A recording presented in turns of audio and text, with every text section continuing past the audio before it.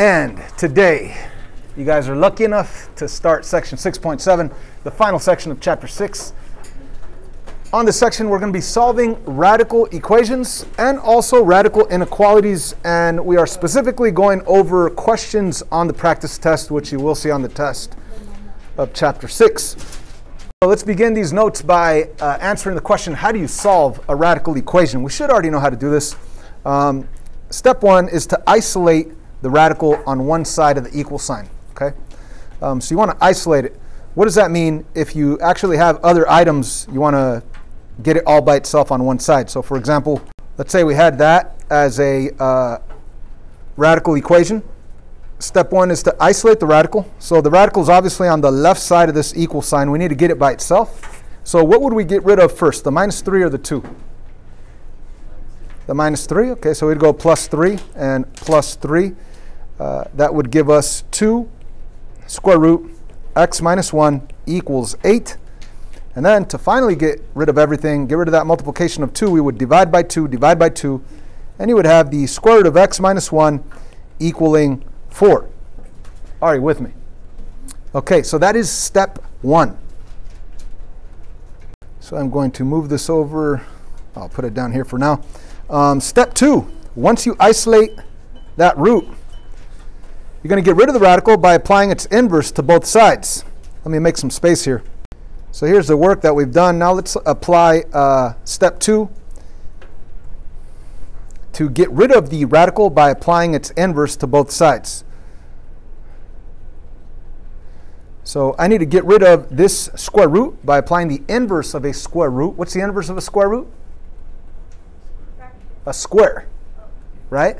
What's the inverse of a third root? A power of 3. Inverse of a fourth root, power of 4. Okay, so right here we have a square root. To get rid of a square, we do the opposite, the inverse operation, which would be a square, the inverse of a square root. And of course, if you square one side, you must square the other. So that's what step 2 says. Get rid of the radical by applying its inverse to both sides. The inverse of a square root is a square, and we did that to both sides. Now what do we have? We have x minus 1 equaling 16. Final step would be to get rid of the minus 1 plus 1, giving us a final answer of x equaling 17. Okay. Now, it's very, very, very important that we do a third and final step. I mean, we're done, but it's very important. I guess I should have put this on our steps. Step 3 is to check your answer, because it is possible to have an extraneous solution that doesn't work. Okay, so here are our 3 steps. So we isolated the radical on one side, we got rid of the radical by applying its inverse, and we need to check our answer. So take that 17, plug it back into the original. 17 take away 1 is 16. The square root of 16 is what? 4. And then 4 times 2 is what? 8. And 8 take away 3 is what? 5. You see, that's how you check your answer. You just plug it back in. It takes a couple of seconds. Make sure you actually have the right answer. And there will be times where you might do everything right and you get an answer. When you plug it back in, it doesn't work. That's just an extraneous solution. So let's jump into the questions that are actually going to be on the practice test and also on the test, but very similar to it, not exactly like it. So here we go. Step 1 is to isolate the radical on one side. So go ahead and copy it down. If you're watching this at home, hit pause, copy it down, try to do it. I know, everybody's excited, right? So once you get an answer, you don't have to be like, oh, did I get this right? Did I get this right? Plug it in, double check it. Remember, step 3 is to double check your answer. So whatever answer you get, plug it in, double check. And if it works out, if it does give you negative 11, then you know you absolutely did it right. You got the right answer. Let me actually go through the steps here. Step 1, isolate the radical on one side. I need to get rid of that plus 4 by subtracting 4 on both sides. I'm going to rewrite this thing. Negative 3 times the square root of x equals negative 15. I need to get rid of that multiplication of negative 3 right in front by doing the inverse operation, division of that same value, negative 3. What you do to one side, do to the other. You will have the square root of x equaling positive 5. How do you get rid of a square? Step 2 says get rid of that radical by doing the inverse of that radical, which in this case is a square. Okay. If this would have been a third root, then you'd do the third power. If this would have been a fifth root, you'd do the fifth power, and so on, right? Yeah. Okay, So I square the left side, I square the right side, I have the answer x equals 25, which I walked around, I saw most of you had that answer. But if you're not sure, you don't have to ask me. You could just plug it in and see if it works. Check it out. Take that 25, put it right there. What is the square root of 25? 5. And you know what? Let me. I want to show my work this time. All right. A lot of times on the explanations, I do it all in my head, and then other students get lost. But yeah, we're plugging in the 25. We're going to plug it right into the square root. So what we have is negative 3 times square root of 25 plus 4 equals negative 11. So of course, doing the math here, the square root of 25 is 5. When you multiply it by negative 3 and then add 4, will it give us negative 11? The answer is yes. Negative 3 times 5 is negative 15. And negative 15 plus 4 really does give us negative 11. So that's what we call double checking. We're absolutely positive that that's the correct answer. Do you get it? Cool. Moving on. Alrighty, here's the next question. Now, step 1, isolate the radical on one side. If you're thinking, wait, there's no radical. Yes, there is. The rational exponent, that 1/5 power up here, that's really the 5th root. Now, if you want to write it as the 5th root, you could do that. But you don't have to. You could just leave it like that. This is a radical. You want to isolate it. You don't want this multiplication of negative 6 out in the front. So get rid of that multiplication of negative 6 by dividing by negative 6. So rewriting what we have here, we have the parenthesis x minus 4 to the 1/5 power. Again, you could write that as a 5th root if you wanted to. Equals negative 12 divided by negative 6 is positive 2. Now, how do you get rid of the radical here? What power am I going to apply? The power of 5. Okay, why is that? Because we know that a power to a power we multiply. And we know that 5 times 1/5 is 5/5, so it would cancel out, right? So you get 1. And of course, what you do to one side, do to the other. Now, if you're kind of confused with the rational exponent, you could have changed this to the 5th root, and you should clearly see to get rid of a 5th root, you do the 5th power. Either way, we end up with 2 to the 5th, which is 2 times 2, 4 times 2, 8 times 2, 16 times 2, 32, right? So what we have here is the x minus 4. No more 1/5 power, no more power at all, no more root at all, equals 32. And then we're going to add 4, add 4. Final answer is x equals 36.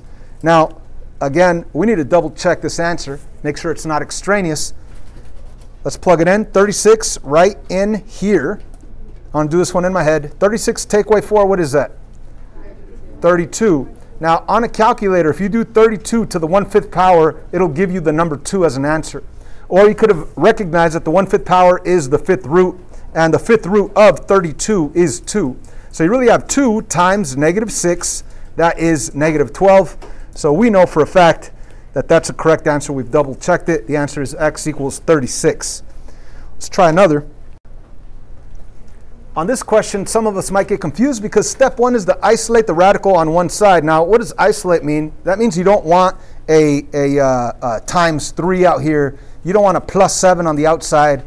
And there is no such thing. It's already isolated, right? And yes, the instructions say isolate the radical on one side, but we have 2 radicals. It would be pointless to move this one over here because then you'd have 2 radicals on one side. Right here, technically, this radical is isolated on one side, this radical is isolated on the other side. So let's just move on to step 2 because step 1 is technically done for us. Step 2 says get rid of the radical by applying its inverse to both sides. So how do I get rid of a square root? Square. And what you do to one side, do to the other, square. So what we end up with is x plus 5 equals 3x minus 23. I know, it's too easy, right? So now all we need to do is solve it. I am going to choose to move my x's to the right, subtract x, subtract x. I'm going to have a 5 equals 2x minus 23. I'm going to move the minus 23 to the left side by doing a plus 23. Cancels, plus 23. We end up with 28 equals 2x. Final step, we divide by 2, giving us the final answer, x equals 14. X equals 14. So we did it. We still need to double check our answer, make sure it works. When I plug in 14 right here, 14 plus 5 is 19. Now, the square root of 19, just because it's not a nice answer, don't say, oh, wait a minute, it's not working. No, the square root of 19 is a decimal answer. It's irrational, but it's still an answer. I'm just going to leave the square root of 19 like that inside the square root. And I'm going to do this side by plugging in the 14 right there. And 3 times 14, that is 42. And then 42 take away 23, that's also 19. And as you could see, it is a true statement. The square root of 19 will be the square root of 19. So you're absolutely positive. You double checked it. This is the correct answer. Yay? Okay. So on this one, I want you guys to, if you're watching from home, pause it. Try to do this one and then hit play. Everybody right now, I'm going to pause. Please do it.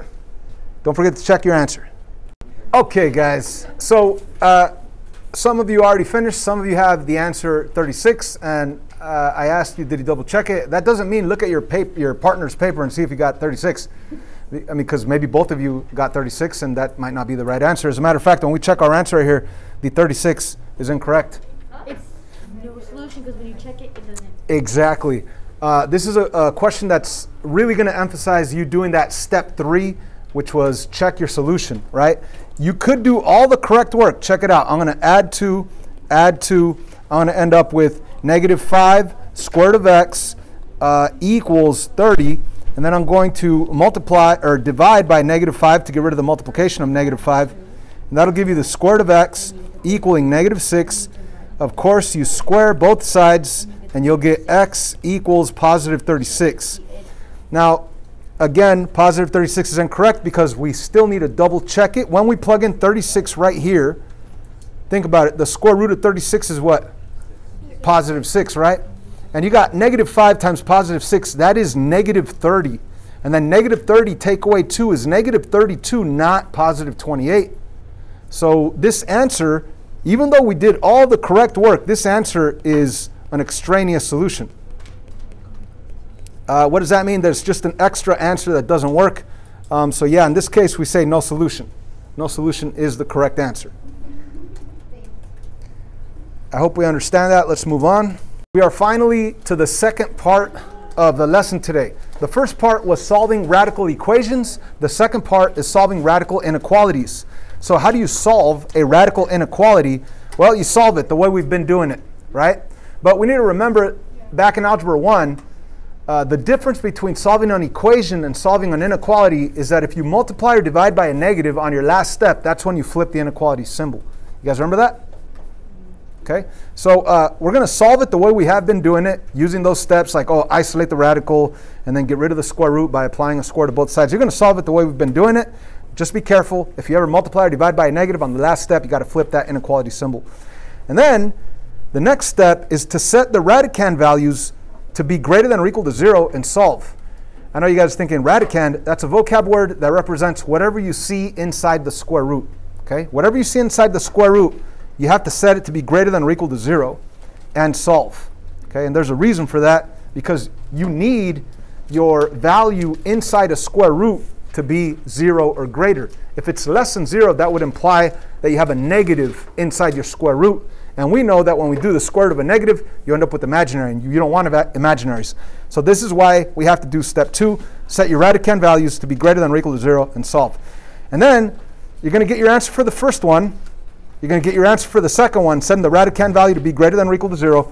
And then step 3, graph your answers on a number line and represent your overlapping piece. Your overlapping piece will be your solution. So here's our first type of question, first type of inequality that we're solving. So let's begin this together.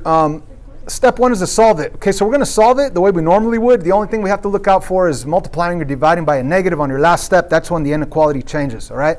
So how would we solve this normally? You want to isolate the radical. So what do I do first? Subtract 21. That's right. Subtract 21. And we will have the new radical inequality that reads the square root of 7x minus 14. That's inside the square root. And then we have is less than or equal to 7. Okay. So now what do we do to solve it? Oh, 7. Square it, right? To get rid of a square root, we square it, right? Just like what we've been doing this past 15 minutes, right? So what are we going to have left? We're going to have 7x minus 14 is less than or equal to 49. And then what do I do to solve it? Add 14. Add 14. We're going to end up with 63. So we end up with the 7x is less than or equal to 63. Final step. Divide by 7. Divide by 7. Answer is x is less than or equal to 9. Ladies and gentlemen, notice that my inequality, less than or equal to, it never changed. Why? Because I never multiplied or divided by a negative. If you ever multiply or divide by a negative, yep, that's going to flip. Okay? So that was step one. Solve it. Get an answer. Boom, we got it. This is our answer right here. Okay? Step two. Set the radicand values inside the root to be greater than or equal to 0. Now, this is not just some random mathematician creating rules, right? The fact is, you need this to be either 0 or something that's positive. Why? Because we could do the square root of 0. We could do the square root of 1, square root of 9. We could even do the square root of 7. It's a decimal answer. But if this were a negative number, we know it's imaginary, right? So this is exactly why we are going to go inside the root and set that radicand value, that 7x minus 14, we are going to set it greater than or equal to 0. So we're going to set it to be greater than or equal to 0. Again, we need this to be 0 or greater than 0, right? Because if it were less than 0, it's negative, and that would give us an imaginary answer. That messes everything up. So this is why we take that radicand value and set it greater than or equal to 0. So now let's solve. So we're going to subtract, we're going to add 14 to get rid of that minus 14. Add 14. We're going to end up with 7x is greater than or equal to 14. Final step, we are going to divide by 7, and we will get x is greater than or equal to 2. And this is our answer for that. That's barely step 2. Moving on to step 3, what does it say? Graph all answers on a number line and represent the overlapping piece. So we're going to go to a number line. And obviously the number 2 is going to be on the left side. The number 9 is greater than, it's going to be on the right side. And then we need to graph each of these guys, all right? So when I say x is less than or equal to 9, it's going to be a solid dot at 9. Less than is to the left. When I look at x is greater than or equal to 2, greater than's on the 2, greater than's to the right. So the area, the overlap, is between the 2 and the 9. So x could be anywhere between 2 and 9, and it can even be 2 and it can even be 9. Anyway, how do we represent this as a compound inequality? Because it's between 2 and 9, it's super easy. Put the x in the middle, put your less than symbols like this, because if it's in a number line, then your lower numbers are on the left, your greater numbers are on the right. So these are always going to be opening up to the right if it's on a number line. Now, the last thing to do is recognize that your original inequality had a or equal to, and also when you set your radicand, you set it greater than or equal to 0, so we need or equal to's on both of those. So put an or equal to right there, and that is your answer, which is this first one right here. I hope we get that. Now, sometimes when you graph, they're not always going to overlap right here in between each other. Sometimes they'll both go this way, which means your answer will be the single inequality x is greater than 9, if it's going that way, greater than or equal to 9. Or they might be going to the left, which means x is less than or equal to 2. We'll see some of those examples shortly. Okay, so step 1 is to solve it, which means I am going to get rid of this 4 by subtracting 4. And I still have the negative square root of x plus 3. And then I have the less than or equal to 1. Okay? Just like we did before, you isolate it. Now, this is still not isolated. I still need to get rid of the negative 1 in front of this square root. That's like saying I have a negative 1 times the square root, right? So I need to divide by negative 1, divide by negative 1, Now we are dividing by a negative. It is an inequality, which means what? Switch the sign. Change the sign, right? Switch the sign. So what do I have left? Now that it's isolated, I have the square root of x plus 3, but the less than or equal to is now going to switch to greater than or equal to, and 1 divided by negative 1 is negative 1. Okay, so we're still in the process of solving it, right? I want to get rid of the square root next. So I'm going to square the left side, square the right side, and now I have x plus 3 is greater than or equal to positive 1. After that, I want to get rid of the plus 3 by subtracting 3. What I do to one side, I do to the other. Subtract 3. I will have x is greater than or equal to negative 2. Are you with me?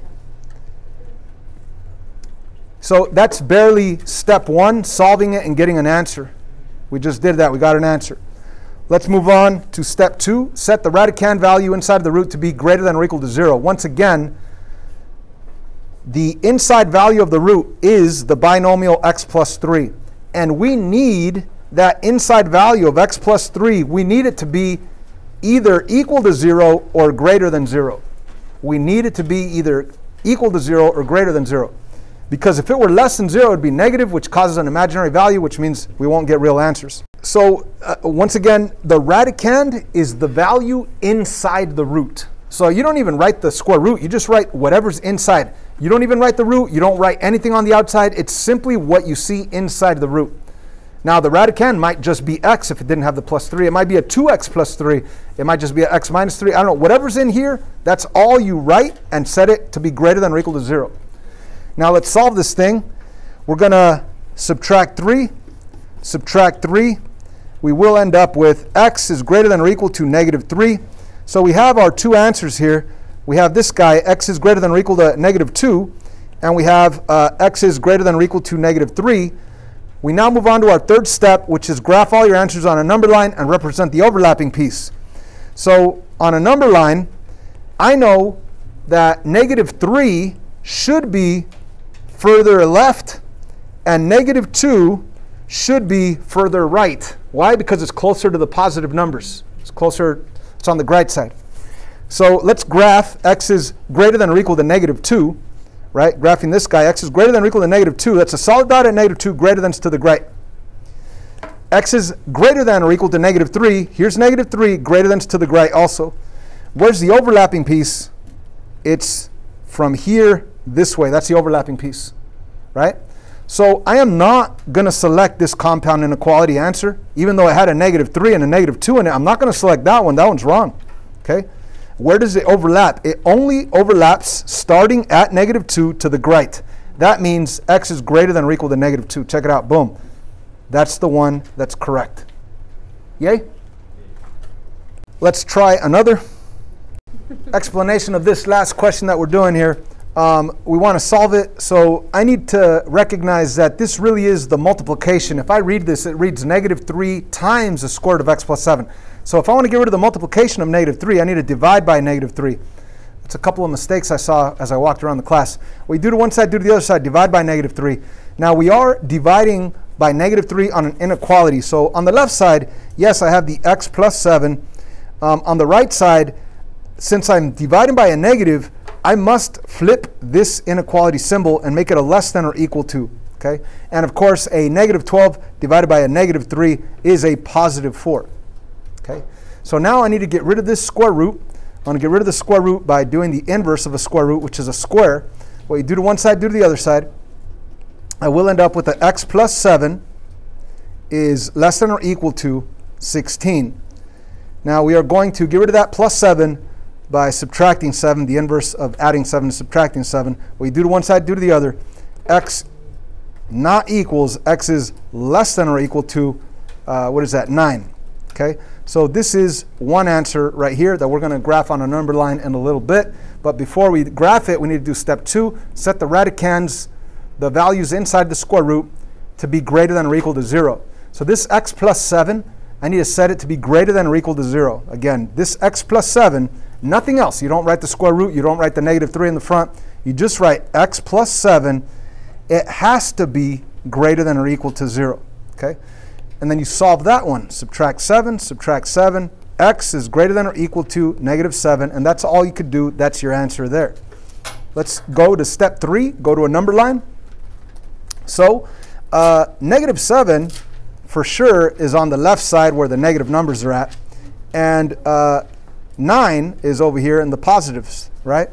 So we have -7 and 9. Let's graph each of these. The first one says x is less than or equal to 9, less than or equal to, solid dot at 9, going to the left. Less than is to the left. The other one, x is greater than or equal to -7, greater than is to the right, and the overlap is between -7 and 9. So the easiest way to do that, especially if you already graphed it on a number line, is to put x in the middle, put less than symbols, and then ask yourself, do we have less than or equal to? We have an or equal to, greater than or equal to. Either way, it's going to be or equal to on this one, and or equal to when we set the radicand to be greater than or equal to 0, right? So they're both or equal to. So put those or equal to's right there, and there's your compound inequality answer, which is this guy right here. -7 is less than or equal to x is less than or equal to 9. I hope this helps. This is the final lesson of chapter 6. And because this specific section hasn't been popping out on the quizzes, expect to see more of these than all the other sections, okay? Which is good news, because I think it's pretty straightforward, pretty easy.